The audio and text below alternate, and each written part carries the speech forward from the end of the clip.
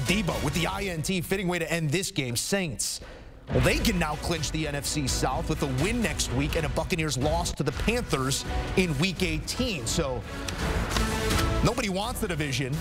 Nope. Nobody's taken the division, and the division will be decided by 2 games in Week 18. 23-13, your final here. Some news for the Saints doesn't bode well moving forward. Hopeful to have him back, but Alvin Kamara left the game in the 3rd quarter with an ankle injury and did not return.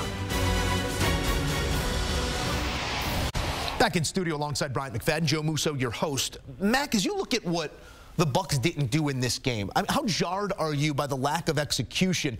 Not to be in this game really at any point, the turnover issues, everything they were doing so well for the last 6 or so weeks was exactly what plagued them here on Sunday. Exactly. I'm so surprised to see the slow start. I'm so surprised to see the sloppy football on both sides, especially offensively with all the turnovers. Everything was set up for Tampa to go ahead and take care of their business and create more separation from the Saints when you talk about trying to have the #1 spot in the division, the NFC South. And I'll say this right now, as you guys know as well, who've been following the NFL the entire season. Only one team is getting in the playoffs from the NFC South, and that will be the division winner. And right now, before 1 o'clock, this 1 p.m. kickoff, we all felt like the team that would take it in the NFC South would be the Tampa Bay Buccaneers, based on how well they've been playing over the last few weeks, and of course with Baker Mayfield playing some high-level football. But the total opposite surfaced today, and because of that, the New Orleans Saints, they have more than life in regards to getting in the playoffs and, most importantly, winning the NFC South.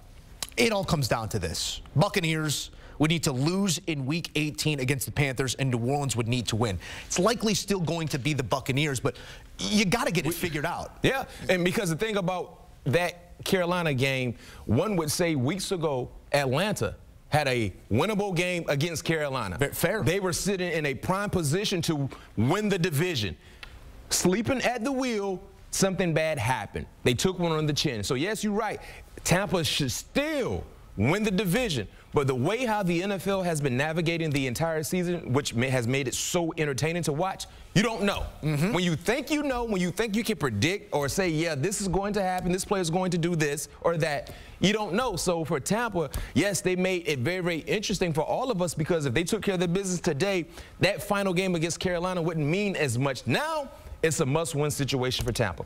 We'll see what happens in Week 18, but here in Week 17, the Buccaneers taking a step back following that 4-game winning streak. More coming here on Game Day Scoreboard. We will get you back out to the game of the day on CBS, where Lamar Jackson and his head coach sound off following the demonstrative win.